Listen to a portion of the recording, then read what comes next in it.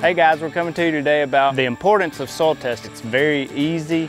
All you need is a shovel, a bucket, and you're ready to roll. Your first step is to remove the top layer of organic matter, which is about 1 inch of soil. Step 2 is going to be to actually pull from the root zone of where your plants will be growing, and then you'll put that into your bucket. Third step is going to be to repeat that process 3 to 4 times over the, say, 1 acre field. Then mix it in the bucket, and that becomes your average for the whole field. Once you get all your bags completed, go to plantbiologic.com, print off your soil test. Make sure you check on those forms what you intend to plant in that area, and then send them off to the biologic labs. It'll take you about a week to get the results back from your test, and then if you have any questions, just feel free to give us a call at our office, and we'll be glad to walk through everything with you.